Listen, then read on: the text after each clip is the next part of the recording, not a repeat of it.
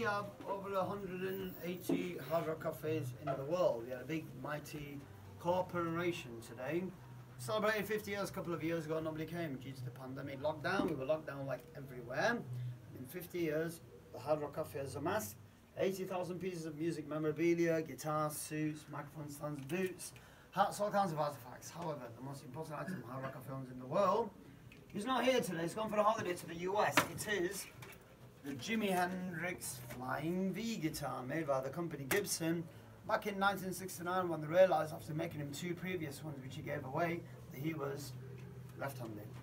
He used it through the year 69, culminating the following year the famous Isle of Wight festival. You all heard of the Isle of Wight English Channel? You got like 20 people living there or something. But that night he comes on stage at sunset and they think 700 to 850,000 people show up to see Jimmy and that guitar.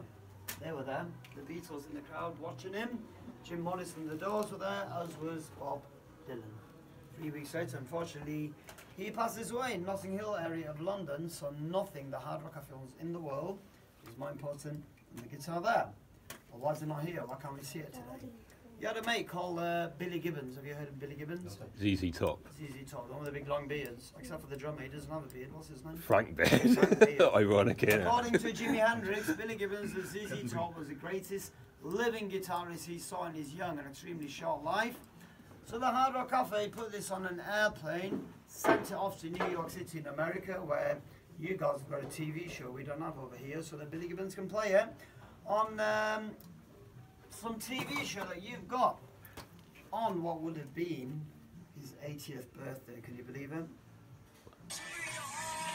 Billy Gibbons, Jimmy Kimmel Live, you know that show? November 2022. Which is why it's not here today.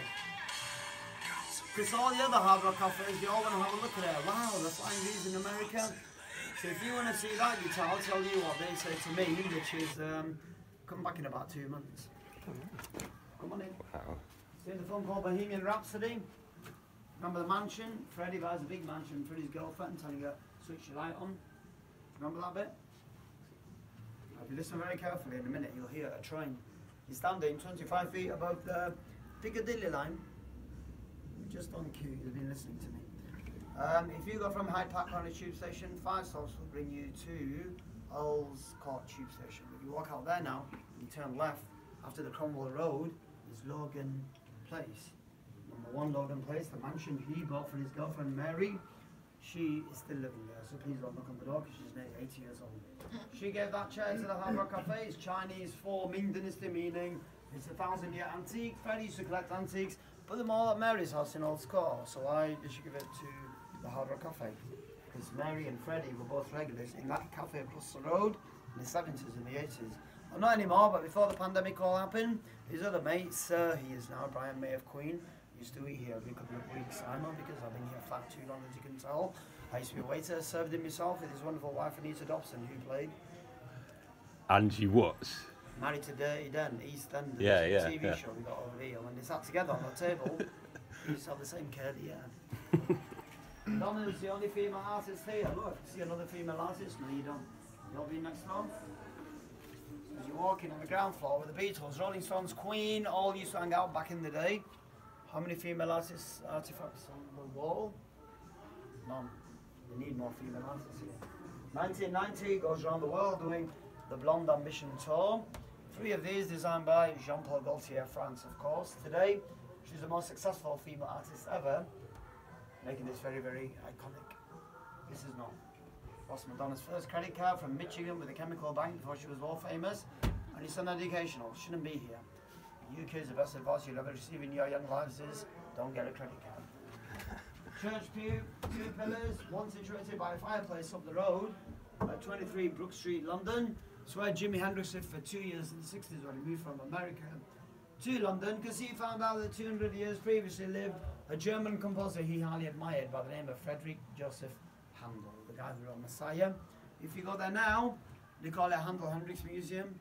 Place worth checking out. When they first refurbished it, Hard Rock took the pew, the pillars, we put them here. And the first person we invited here to christen this was Ringo Starr, who comes in, sits down, looks all miserable like, and he goes, peace and love, which is what you're going to do now. You know the Ringo Starr is, right? That's all I love, don't worry, you can't know everything as soon as you're on, can you? Go on YouTube and put in the Beatles, you've heard of them, right?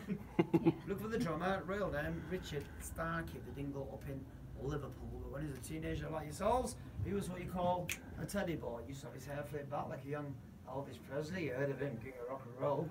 Ringo used to wear leather jackets and a whole load of shiny rings, so when he walked into a joint in Liverpool, his mates, his crew would go, "Oh, look who's arrived, it's Ringo Starr."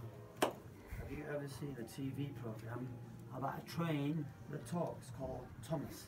Yeah. The cartoon. Yeah, Thomas the Tank Engine, you call it there. In America, you call it Thomas the Train. No, it's Thomas the Tank Engine. But it's Thomas the Tank Engine there. Some places Thomas Train. In Germany, they call it Thomas the Lokomotive. In Norway, Thomas the Victor. Ringo used to be the voice when you were younger. They offered it to John Lennon. 1980, Lennon goes, "I'm going to do a daft thing about trying to talk. I'm John Lennon." A couple of years later, Ringo's got the job. There goes Percy, who was always drunk. Right, ladies, come on, sit down. Give us the camera and look miserable like Ringo did. He was unhappy because the man who opened the Hard Rock Cafe from Tennessee, our dear Isaac Tigre, he married Ringo's ex-wife. His daughter Foster was radiant.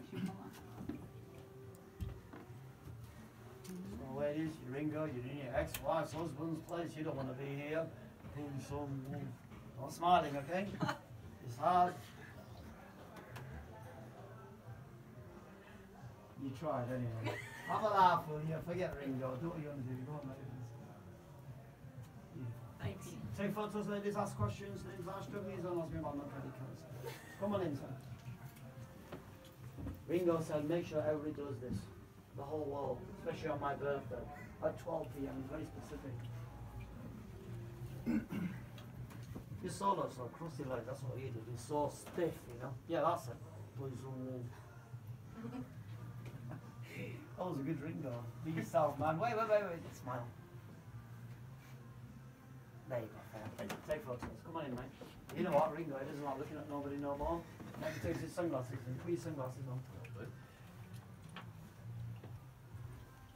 Okay, bud. Please some love. That's it, yeah. Yeah, go on. Have a laugh. Be yourself. Be yourself, man. Good spot. Come on, pal.